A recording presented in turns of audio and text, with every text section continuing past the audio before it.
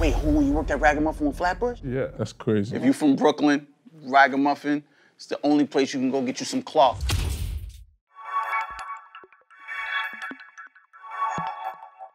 Yo, what's going on? Welcome to Sauce Talk. I'm Chiefs Director of Merchandise here at Vice, and this is a very, very special episode of Sauce Talk. I got my homies, Kerby Jean-Raymond and Jason Rembert with me. They're like pretty big deals in the fashion industry. By the way, because of y'all niggas, I don't never have 3 cameras. I ain't never had no 3 cameras in my life. I feel like I'm at Hofstra all over again because we all went to school together. Yo, shit, car in Hofstra. Yes. Like one car. One car. Blue Beetle. Who had that? I ain't no Blue Beetle. Blue Beetle, man. What the hell are you talking about? The Blue Beetle is the bus that took us from the Hempstead. Oh, yeah. You got a TV show? You forgot where you came from? Yeah, I forgot where I came from. I was a little too good. I took that a lot. You took that shit a lot. In Hofstra, first year, I applied for Vibe, Right. but they denied me twice. One night I was up like 3 o'clock in the morning, I had a paper to do, and I checked on this site called ed2010.com. And they had an internship for Elle magazine, and I didn't even know what Elle was. And I applied. Next morning, I went to the interview, took a long journey to the city, didn't even have the money for it. By the time I got back to campus, I got the internship. Speaking of Vibe, it was the only magazine that would actually point out the high-end brands that we never knew about. I think the only stylist I knew of was like Puffy's girlfriend. What's her name? Misa. In June, that was it. That was it. Crazy. I just got a missed call from June. No bullshit. That's Flex. valid. Flex. Humble. When I was like 11 or 12 years old, I found out that Tinker designed the 11s, and I was like, oh, I didn't even know people did this. I didn't think that there was like real artistry that was behind it. When I found out that that was a job and that was a thing, I made that a mission for me. Long story short, I applied for high school fashion industry because they had a jewelry and shoe design program. Miss Z told me about an internship, and that was at Camden, New York. When I went, on a Saturday to like help them like organize their closets and everything like that, me and Camden ended up doing lunch together.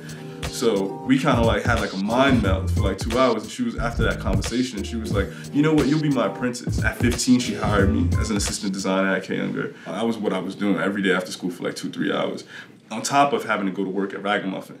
I want to get back to like the word and the career of being a stylist, you know what I'm saying? Because some people think you can just go borrow clothes, throw it on somebody, and then boom, you're a stylist. No, you're not a fucking stylist. Jason, can you do me a favor and break it down to them like really, when dead ass, what a stylist really does? My job entails more than anything emails. So it's like, I probably start my emails like 6 a.m. in the morning. Milan and Paris, London. His WorldNet account's lit, because I use it. WorldNet, guaranteed.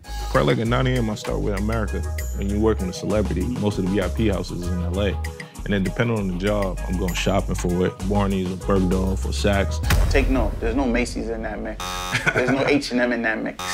Those brands, if it's called for, it's called for. Really? Yeah, if it's like. Because at the end of the day, it doesn't matter what brand names it is, he's creating an image for somebody. And I've watched Jason work, he's in there working the room. In a moment. Yeah, so the fashion space is kind of like where it starts, and then like that might lead to an endorsement or a campaign or whatever the case is. So essentially, he's the first stop in them getting the check and like Big becoming facts, viable. because I'm gonna keep it 100. Like, boy, oh boy, did my man OBJ's life change drastically. You like, can tell. Now You can tell when Jason starts dressing people. So somebody's like, they just turn up. I'm like, man, your pants fit better.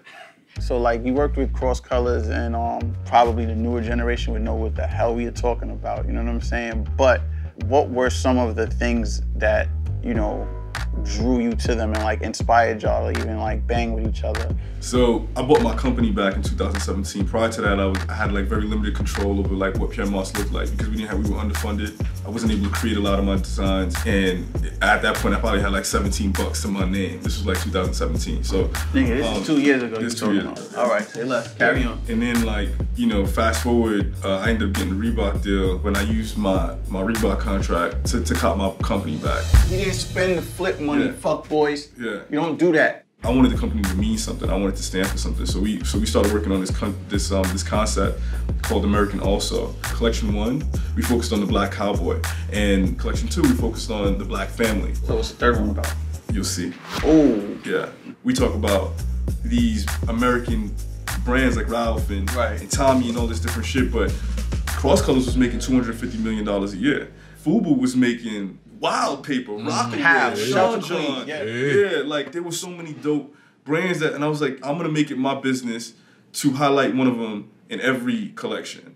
I mean, I think for me, I'm gonna support always the underdog. I remember last year for CFDA, the day that Issa came out as the host, every brand hit me up. But guess who he chose? You know me?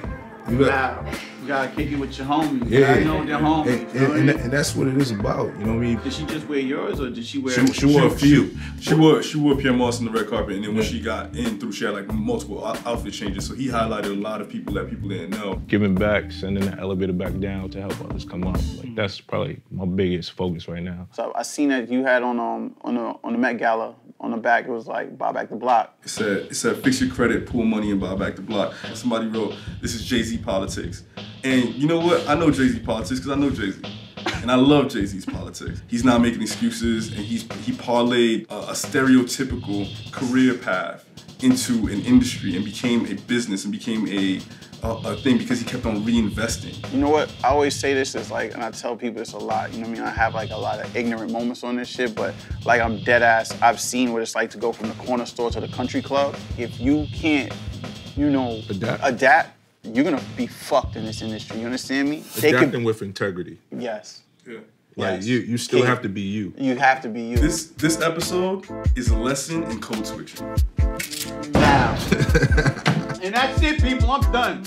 I'm good right there. Jason Rembert, Kerby Jean-Raymond, Sauce Talk. We out. I'm good. I'm hungry.